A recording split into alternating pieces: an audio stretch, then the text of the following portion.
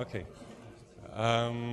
So we are coming to the final session, and I have the pleasure to announce our next two speakers. Well, first our first speaker. Actually, I don't have to introduce Anton Zeilinger. I'm tempted to say you know him from TV and radio anyway. BBC was just filming today. But Anton is here in a double role. Of course, he's one of the founding fathers of our group anyway, but also one of the founding fathers of CoQuS, one of the 10 professors that founded CoQuS. And in that role he's here, and of course is a long-term friend of Reinhold Bertlmann. And so I hand over the microphone. Thank you. Dankeschön. It's actually a great pleasure to be here, and this time I really mean it. A great pleasure to be here and give this talk for my old friend Reinhold. We know each other for a very long time, and it started long before I came to Vienna. He actually came with the suggestion to hold together a seminar here, which we did for a couple of years, where we worked through many of the fundamental issues of quantum mechanics with the students. And this was big fun. And I am, oops, what is this? For some reason, it tells me that it could not check it doesn't have the right dictionary for Polish, but I don't know why it needs that. You know, it's very strange. Anyway, so this was actually very, very interesting, and it also was good for the students even before I came here to get some of the idea of the things which we have been doing. And I knew the name Reinhold for some time from a picture which I'll show you immediately, but I didn't know that this is the same Bertlmann. It took a while until I realized that. Anyway, so I chose today a title, the title Experiments and the Foundations of Quantum Physics, because it ties to our discussions at seminars and so on and so on. And what I want to do is I want to talk a little bit about the recent experiments, which mainly we did because I know them best, and I also want to tie them into experiments by others here in Vienna, some of the Viennese tradition I want to mention, and also want to speculate a little bit where we should go in the future. So this is limited. I cannot cover everything which has to be done on the foundations of quantum mechanics. As all those who know me, what you see here is an instrument on the Canary Island of Tenerife, where we do experiments using these telescopes. Some of the people are here, and it's really fun to do experiments on the Canary Islands, not for the reasons which you think. It's a fantastic experimental environment. So, this is the picture I refer to, a very famous picture done by John Bell. It must have been one of the very first conferences on Bell's inequality and the experimental situation and so on at the Fondation Hugo, which is a foundation which was dedicated by Mr. Hugo, who was very rich, to the Collège de France, and they organize occasionally conferences there. And there's an article by John Bell which is called Bertlmann's Socks and the Nature of Physical Reality. In order to, John Bell wrote this because he wanted to explain that the reality in quantum mechanics is not like Bertlmann's socks. When you see Bertlmann turning around the corner, like it shows here in the picture, and you see that one of his socks is pink, you definitely know that the other sock will not be pink. And you know this because of two reasons. Firstly, you know because this is a conjecture based on earlier observation of Bertlmann, so it's an experimental observation, it's a knowledge. He also might tell you that he usually wears socks of different colors. And these socks have different colors, and this is now important because he puts on in the morning socks with different colors. So these are elements of reality. They exist. They are there in their colors, independent of whether you care to look at it or not. And as Bell goes on in the article, if these were quantum socks, the assumption that they had their colors before you look at them would be wrong. And I recommend to read everyone to read the article. It's written for non-physicists, but it's also for physicists interesting to go through the argument, because it's a very nice and beautiful argument. So let me jump into the topic of my talk. I mentioned John Bell already, with whom Reinhold shared an office for some time in Geneva at CERN. And I'm not the right person to talk about the physics which you did there, because this is not my field. But still, I want to talk a little bit about the story of this kind of physics for which John Bell became famous. It goes back to this paper in 1935 by Einstein, Podolsky, and Rosen. Can quantum mechanical description of physical reality be considered complete? Before we go into what the paper means, I want to give you two bibliographical pieces of information. Firstly, this paper was never seen by a referee. It was accepted by Physical Review right away. In the old days, editors of journals accepted usually many papers, just based on their own judgment. And as soon as Physical Review sent Einstein's papers to referees, he did not send them any paper again. And this is not as funny as it sounds, because he had a serious reason. The serious reason was that he said that the discussion between referees and the author is a scientific discussion, and all scientific debate has to be out in the public. And this is actually a reasonable argument. It would be difficult to do this today, but anyway, this was his opinion. Now, if we look at we have one screen, very good, so it's simple. I don't have to use two pointers. What the point of this paper was simply that there can be situations where you have quantum systems which are connected, the modern language is entangled, in such a way that they have a joint quantum state, but the state does not factor in the individuals. The individuals do not have a well-defined quantum state. And therefore, if you make a measurement on one system, the other one, no matter how far away, will change its quantum state instantly, at least for the first measurement, if that is a perfect measurement. Now, here's my second piece of bibliographical information, which is quite interesting. The number of quotations, citations of the EPR paper as a function of year, according to the Science Citation Index. Here's 1935, when the paper was published. There are few quotations, and then nothing. So, you know, today we judge, in my eyes, too much the scientific performance of people based on their citation record and so on.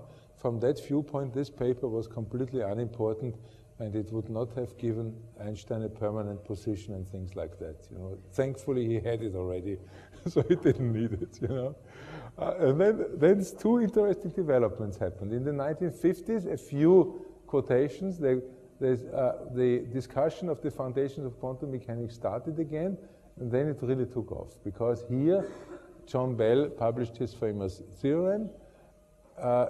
It took off. There were experiments and further theoretical papers, and then it really exploded around 2000. What happened around 2000? Around 2000, something happened which was not expected by anyone early in the field, namely that it turned out that this entanglement, this connectedness proposed by Einstein, Podolsky, and Rosen turned out to be useful in a new field which is called quantum information science, where you have quantum computers, quantum cryptography, and other things. And this is actually something which happened often in the history of science, that some of the most interesting, most important technological breakthroughs, and I believe that we will have quantum information technology someday, happened because out of curiosity, because people investigated things just because they wanted to know how nature is. And I always tell my politician friends, I tell them, if you want us to do something useful, you should not ask us to do something useful. Because the long-range things you cannot judge. You cannot judge what will be important or not. Now, here is, in a nutshell, for those of you who don't know it yet, here is Bell's inequality.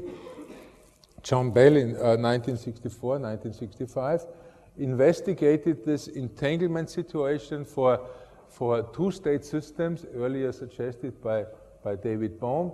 Here's the quintessential experimental setup of the way which we use it, how we use it in our laboratory routinely. You have a source which puts out two photons, which can be described in this polarization state. They are both either horizontally polarized or both either vertically polarized. The important, you do polarization measurements on the two photons. You find out that this is operational now. You find out that if you measure polarization horizontal vertical, either both are horizontally or both are vertically polarized. From that, you write down this quantum state. It's a superposition of both horizontal, both vertical. And the important point now being is that this is a superposition and not a statistical mixture. Simply meaning that you cannot assume that half of the photons are polarized this way, half are that way. Rather, none of the photons carries any polarization until they are measured. If you measure one, it assumes randomly, completely randomly, either this or that, for example, the first photon, and then the second one, no matter how far away, it is instantly projected into the corresponding state. Now, following the reasoning of Einstein, Podolsky, and Rosen, Bell tried to interpret these correlations on the basis of what is called local realism, which is the conjunction of the viewpoint of locality, meaning that there cannot be any influences propagating faster than the speed of light, and realism, meaning that the experimental results reflect somehow, I'm cautious here, reflect somehow features of the world which exist prior to and independent of information.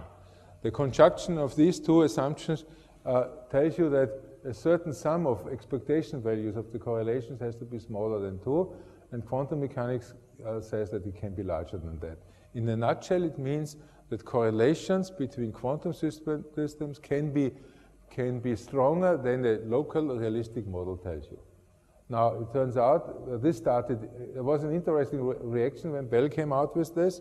The reaction of a large fraction of the community was, okay, fine, we know that quantum mechanics works, so this is that. But people didn't realize that no experiment existed to actually prove the inequalities, and a whole history of experiments started, beginning with Friedman-Clausen in '92, where they look at correlations of photons, polarization correlations, and there's a long history. I just quote a few of the papers. The question I want to ask now is what remains to be done. This was a subtitle. I just want to mention 3 loopholes in these experiments. One is the communication loophole, which is these loopholes are loopholes of the experiments, or maybe even some are very fundamental, which are such that the local realist could still save his neck. One is the communication loophole, which is the assumption that in the old experiments, like this one, you have just a source and you have 2 polarizers which are sitting and measuring certain angle. There is lots of time how some way of communication, maybe not known to us which way it is, some way of communication establishes the quantum correlations. So locality would not hold here because you have ample time to communicate and you can get the quantum results. The way to break this is to trick nature, to change the polarization you want to measure, the polarizer orientation in the last instant. So nature thinks that you are measuring along this way, but you really measure along this way, okay? there have been experiments. The first experiment by the ASP group in '92 with periodic switching, and we did something in '98 with very fast random switching of the polarizers, which closed this loophole. The other loophole is the fair sampling loophole, as how it is called, and that is the following. As long as you detect a subset of the two particles only, you can always find a model, a local realistic model, which still explains the data. It has been shown by various people that you have to detect at least 2/3 of the particles such that such an explanation is not possible anymore. Okay, a local realistic explanation. This was closed, but it was closed by the Vineland group for atoms or ions sitting close to each other in a cavity. I just heard that it was also closed by another group, I was told recently, with superconducting entangled qubits, but always on distances which are small, such that the communication loophole and so on is wide open. And there's a third loophole which has not been discussed very often, but it has been mentioned already by John Bell in his early papers, and that is it is crucial for his whole reasoning to arrive at the inequality to go through that the choice of the settings of the analyzers is free, is not influenced by a common cause in the past. Now this is a very difficult loophole to close in general, because a common cause could be anywhere in the past. But there are subsets of that assumption one can test. And specifically, one can test the assumption that this common cause might be created together with the particles at the source. And to exclude that, you simply have to put your decision, what you measure, your random number generators, at a space-like separated distance. This is an experiment which we recently did. It was actually done on Tenerife, but by our group. Just to show you the logic of the experiment again, we have on the island of La Palma, we have a source which produces entangled pairs of photons. This is a space-time diagram of the situation. We send one photon, here we create a pair, and in the source we assume they are at the same time together with the pairs. There are some local variables called lambda created, which influence not only the measurement results, but maybe also the polarizer settings, in the spirit of John Bell's argument. Then the two photons propagate. One propagates to Tenerife. This should actually say Tenerife here. This should be moved over. To Tenerife, and it's measured here at B. It propagates a little bit inside the light cone, because the propagation in air is a little bit slower than the speed of light. The other photon is kept locally. We don't have, this was an important discovery we made when discussing the experiment, you don't have to send both photons far away. It's enough that you send one photon. The other photon is kept locally in the glass fiber. Here's the future light cone of that measurement event. And then what you do is you have your random number generators which decide which polarization is measured. Is here at little p, which is at the same location on Tenerife as the measurement, but just much earlier than any signal could have arrived. And for La Palma, you just generate your random numbers at nearly the same time, but at a distant location, such that no communication is possible. So we have three events now which are mutually space-like separated, so no communication is possible between the source event and the two detectors. Likewise, in reverse, no communication is possible from these events deciding the random numbers to the source. So we exclude two ways of communication here, and include the old one, namely the communication between the two polarizer settings.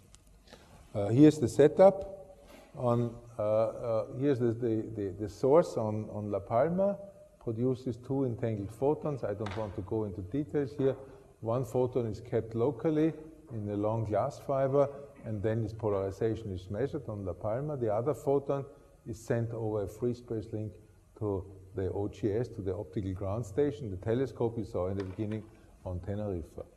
then the polarization which is measured is decided by a fast random number generator. One is shown here, the other one is not shown. Fast random number generator using just the behavior of photons at the beam splitter. This is as random as you can have it. This number is sent over to La Palma, and that sets the AOM, the electro-optical modulator, which then chooses the polarization direction measured. Similar situation is over on the island of Tenerife, and lo and behold, here's again the experimental results here. The situation on La Palma, the source, the one photon sent over to Tenerife, and here's the random number generator 1 kilometer away. And here's the situation on Tenerife, how it looks like with the photon coming over from La Palma here to Tenerife.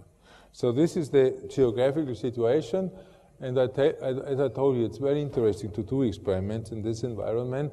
It creates an atmosphere nearly like in a monastery, when you have 5 or 6 people working on each island, working all night and so on.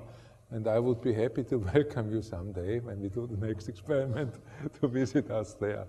That would actually be big fun. And maybe we can do the experiment with the socks also on Tenerife.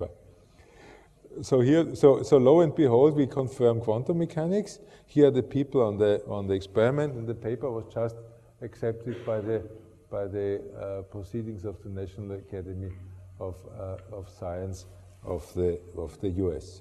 Now, what remains to be done? What remains to be done is clearly a fully loophole-free experiment, because in our case, the detection loophole is still wide open. There are various ideas how one could do it. There are about 3 or 4 groups now discussing this kind of thing. We are most interested in doing the experiment with photons, and there are 2 or 3 aspects looking into the future. One is we need detectors which have a high quantum efficiency, and these detectors exist. These are called transition edge superconducting detectors. These are superconductors operated at the transition edge, actually in the transition edge, which is not, as you learn in theory, a steep transition, but it is a continuous transition of a superconductor. And so when a photon is absorbed in the superconducting detector, here's a picture, then the superconductor becomes a little more normal conducting, and you see an increase in resistivity. And this is a bolometric measure. So, all you have to do is you have to make sure that the photon gets in there. Once it is in there, you detect it, and from all it is known, the efficiency can be as high as you want, certainly above 90%. So such an experiment is possible with the superconducting detectors and separation of a few hundred meters, which you need for the fast switching. So if that experiment is done, what remains to be done? And there are some interesting fundamental issues, which I'm sure Reinhold will love to discuss with us. There are some interesting fundamental issues, and these concern the question: what are really valid independent sources of randomness? In the experiments, we use quantum random number generators to test quantum mechanics, which some people say might be a logical loophole. You might want to use something different. One suggestion which has been made in the very early days of quantum mechanics is to have human observers to make the decisions. So you will have people sitting there and making the decision which polarization to be measured. Now, there's a whole can of worms. I know our biology friends today tell us that there is no free will and so on, an argument which I don't buy, but I don't know, maybe they are correct. But independent of this, from a practical point of view, it takes us humans about 1/10 of a second to make a decision. So that means that the apparata have to be separated on the order of maybe 100,000 kilometers or more. Now, this is not an easy experiment, but not completely unfeasible. There's another possibility, and that is, it has already been discussed. I know that it has been discussed already in 1975 at this first conference in Erice, where John Bell was, that one could use, people ask themselves, what would be the most independent sources of information in the universe? And they suggested to use the light from quasars. From quasars are quasi-stellar objects. They are objects which existed in the very early days of the universe, and they are distances away of 12, 13 billion light years. So if you look at two quasars at opposite locations on the sky, this is as independent as probably any information can be. And for example, in the experiment, we would use some fluctuations in the quasar light. And it turns out, by sheer luck, it turns out that both on La Palma and on Tenerife, there are instruments close by to our experiments which have been used in extensive quasar searches in the 1980s. So we are thinking of reviving some of these experiments. Some of these telescopes don't work anymore. We are thinking of reviving some of these telescopes for our experiment. But whatever, the experiments will be fun, and they are nice. Another kind of experiments which we discussed in the seminar a couple of times, and that's the reason I included it here, was the Wheeler's delayed choice experiment. It's a beautiful gedankenexperiment proposed by John Archibald Wheeler. He says, you know, when I have a particle going through the two-slit experiment, or going through an interferometer, when does the particle decide whether it behaves as a wave or as a massive particle? And Wheeler suggested that actually the particle doesn't decide that. It is you as the experimentalist who decides that. He suggested the following. Here's the first Gedankenexperiment. He said, okay, I have an interferometer here, where I have a half-silvered mirror and a wave packet which is split into two partial waves, which propagate on the interferometer along two separate paths. These are 100% reflecting mirrors. And then he says, here I can choose whether the photon, the individual photon, he uses that language, behaved as a particle or as a wave, depending on what I put in here. I can put here either a mirror, a half-silvered mirror, which would then reflect some of this wave into this detector, some of this into that detector, and some of this would go through, some of that would be reflected. It turns out if you do it right, you can have the intensity here be zero, which means that each photon which comes arrives in this detector, never in this. This, by the way, is the strongest confirmation that the quantum state describes individual systems. Because how would the individual photon know if it were not in this quantum state, which is a superposition of both possibilities, that it has not to go here? By the way, this was actually one of the wrong conjectures of Einstein, but that's a different story. Now, on the other hand, if we don't put our mirror in, then and we leave our detectors there, this detector would tell us that the photon came on this route. This detector would tell us that the photon came on this route. This is all the reasoning of Wheeler, which I repeat here. So so we have the particle feature here, and here we have the wave feature. So by putting in the mirror or not in the last instant, by your decision, you can decide whether the system behaved as a particle or as a wave. And this is even more mind-boggling. Wheeler suggests, here's a picture of John Archibald Wheeler. Wheeler suggests if you look at the picture of quasars, you have heard quasars already once, here the second time, a picture of quasars. He said there are situations, they are now well known, there are now many, where you have a quasar here, maybe 10 billion or more years away, and you have galaxies in between. And the situation can be that by chance a galaxy or more galaxies are such that they redirect the light in a way, they deflect the light here in a way that there are actually two routes how the light can come to us. The way we know this is by just looking up and we see two images or even more images of the same quasar. How do we know it's the same quasar? Because it has the same spectrum. Now he simply says, well, let's recombine in a beam splitter, let's recombine the light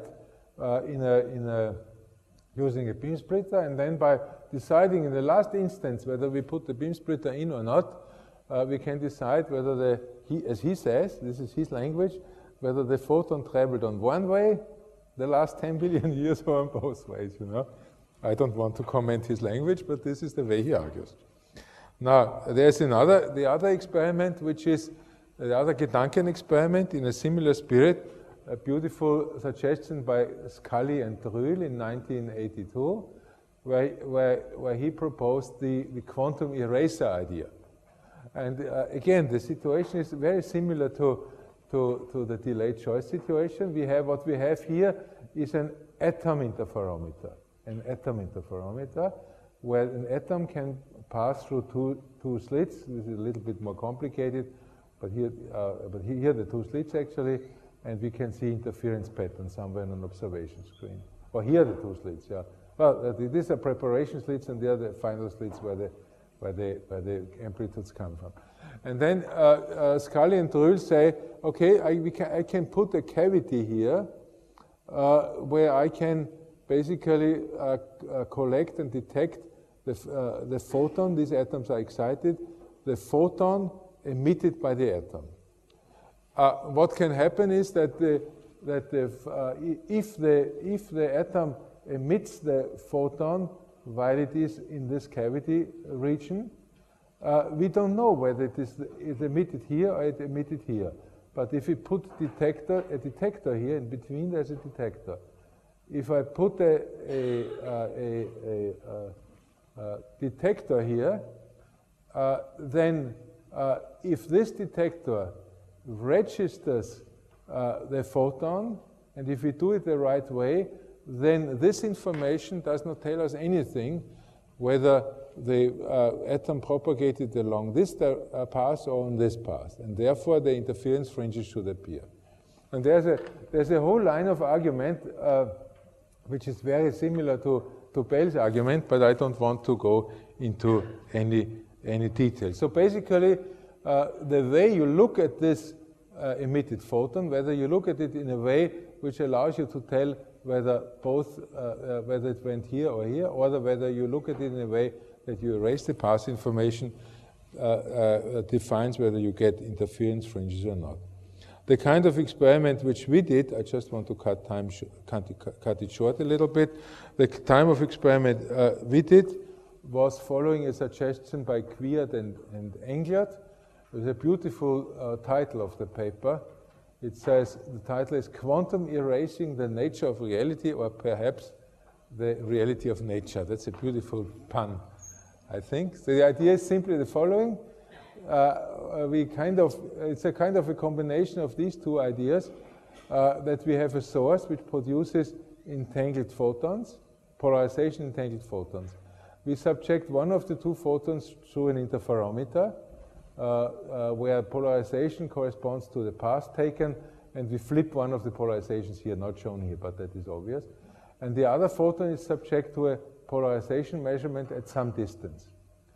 Then, because of this polarization entanglement I told you before, the polarization of this photon carries path information about the other photon. But we can erase this path information by measuring the polarization of this photon on the direction 45 degrees to the two original horizontal vertical. And if we do this, then this distant photon must show interference. And what we actually do in the experiment, we do this space-like separated such that no communication is possible from A to B because communication is limited by the speed of light. So there have been earlier beautiful experiments, including a French group of Grangier, Aspect, and Roche with individual photons, but this is an experiment where you do this space-like separated such that no information can propagate. And finally, we did the same kind of thing between La Palma and Tenerife. Again, one of the two photons is measured in the interferometer, and the other one, 144 kilometers away, we measure its polarization, either such that we reveal the path information or that we erase the path information. Now, what remains to be done?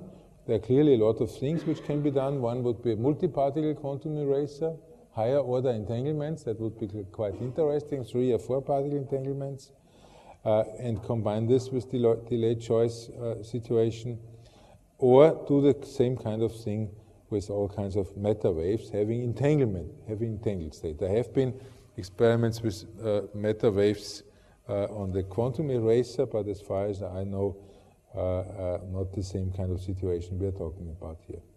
Now, I want to ask a few questions. One is that these experiments tell us that local realistic theories are inconsistent, both with the predictions of quantum theory and with experimental observation. So we might ask ourselves now, which assumption is wrong? Is it the assumption of locality, or is it the assumption of realism, or is it both? What's going on? And it was considered to be, these two assumptions are very difficult to separate, but there was, these are the definitions of reality and locality. It's very difficult to separate until Leggett in 2003 proposed what is called Krypton non-local hidden variable theory.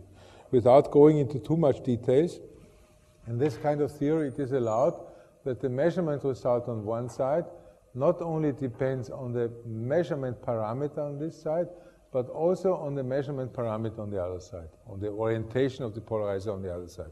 Now you would say that this is impossible. It would instantly allow faster than light communication. This is something which in physics we don't want. Well, Leggett was actually able to show that there are theories for which since you only can look at ensembles, you cannot conclude what the measurement setting on the other side is. So we don't violate the no signaling condition, but these theories are realistic in the sense that they assume that all the features you measure have been there prior to and independent of experiments. So they are realistic and non-local. Now, these kind of experiments were excluded by us here in Vienna and in Singapore.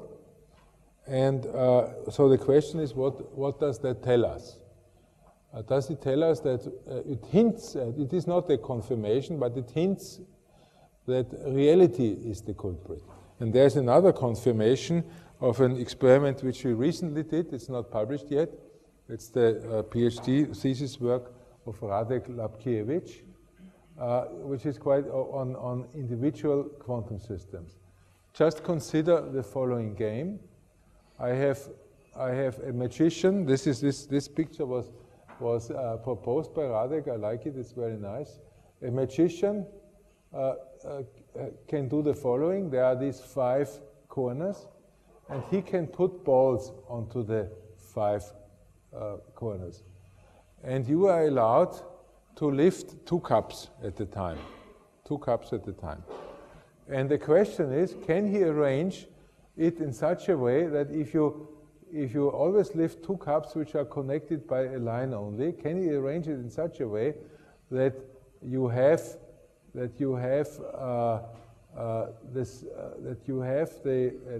different so you open this, you have 1 here and nothing here.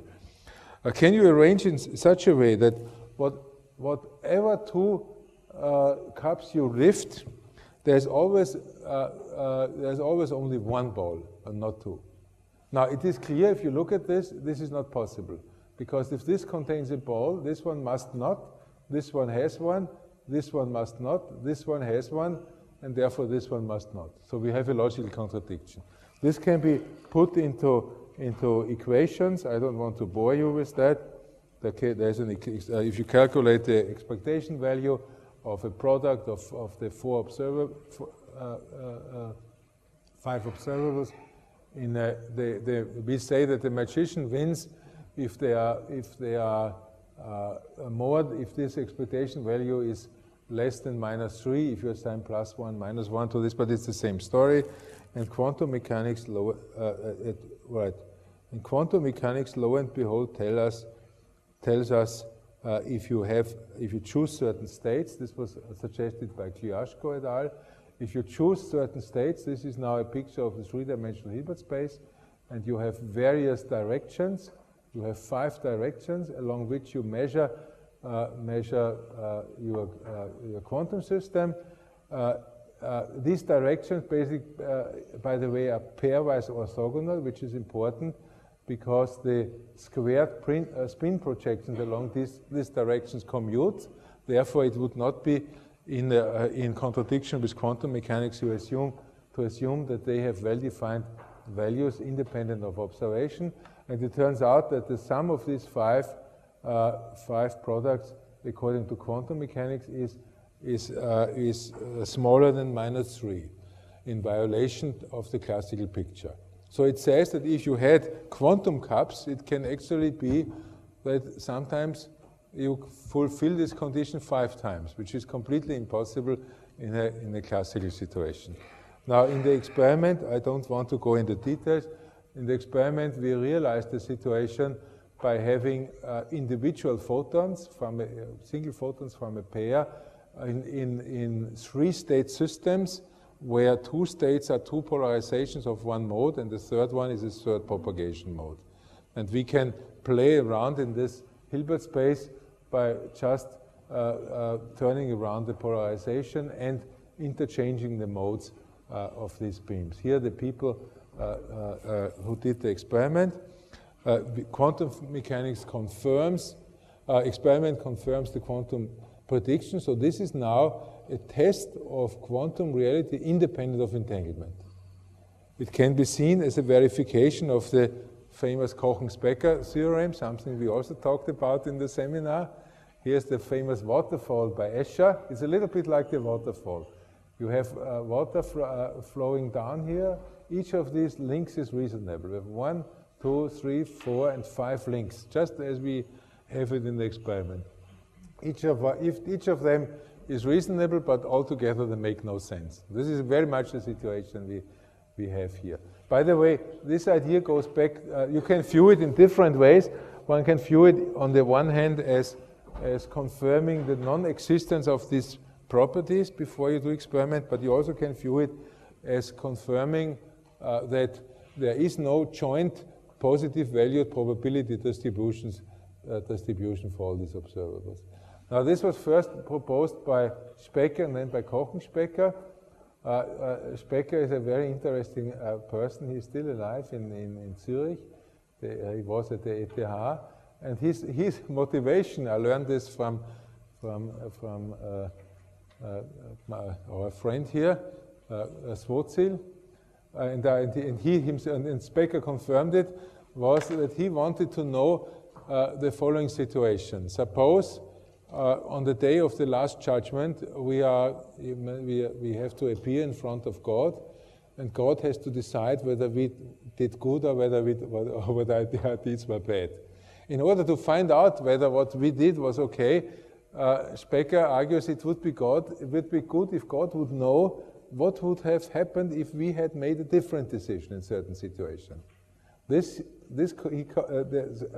the question is, can God always find out, can God always think about what would have been the result of a different decision? And it turns out that this kind of experiment tells us that it's not always possible. Not even God knows what the alternative would have been if we would have decided in a different way. By the way, Specker preaches regularly in churches and so on. He's a very interesting person. Specker called this infuturabilia. I always say this because the motivations to do science can be very different ones. So what remains to be done? What remains to be done is to find new combinations, testing other combinations of the fundamental ideas. Why is this interesting? Well, one of the questions which fascinates me, and I will be coming to an end very soon, is the question, why do we not have a test theory of quantum mechanics? A little bit like, and my relativity friends here apologize, like the parameters in the parametric post-Newtonian formalism in relativity theory, or even more parameters if when one goes beyond the weak field case, where you have a general framework of theories, you have certain parameters where general relativity is a specific situation. If you try the same in quantum mechanics, all kinds of strange things break loose. Non-locality, non-conservation of probability and so on and so on. So this, in my eyes, is a very deep message which we probably haven't understood yet. So the question is, in my eyes, what remains to be done is either to finally construct the test theory of quantum mechanics or understand why this is fundamentally impossible. Either of the two would be very interesting and we would learn something. Now, I don't want to go into this kind of thing, though it would be interesting I just want, since it connects to the experiments here in the house, I want to raise another question concerning quantum interference. As you all know, there have been many experiments, and they are now done by Markus Arndt in his group. He tries to go to larger and larger and larger objects. The big question is, how far can we go? Is there any limit? And in my eyes, here are some experiments going on in the Aspelmeier group, but this is just an example of an exploding field right now, showing quantum phenomena of mechanical systems. What remains to be done in my eyes is to show that there is no limit. To convince everybody, even people who don't believe it, that there is no limit, because then we finally would force everybody to take quantum mechanics more serious than they do now. If quantum physics would be an everyday phenomenon, that would be quite interesting. Now, I want to conclude with a few pictures which I got from Renate. You have to guess who this is. This is John Bell, by the way. This is a few years ago, not so long, I suppose, right? It's not so long ago. And as I said, here is some more quantum people. Now you see the socks in full glory. But I understand that Reinhold has a little bit of an exhibitionist character. He actually likes it when you ask him to show his socks. You know, so you can ask him to show his socks. Here they are. This is Alain Aspect, you know, who did these famous experiments on quantum entanglement. Here's Roger Penrose, who, among other things, proposed some existence of some limit of quantum mechanics for large objects. Then here is Reinhold as a teacher. I understand that from feedback from students that his lectures on quantum mechanics are very well received, and students really like the way he presents it. And I cherish really our memories for at least, I think it must be 25 years now at least, if not more. This happens to be on one of the favorite locations, at least of myself in the world. Back here is the Traunstein, and here is the Traunsee in the area where we do some of our experiments. And I want to conclude with my very best wishes, not only for your birthday, but for many years to come. Thank you very much.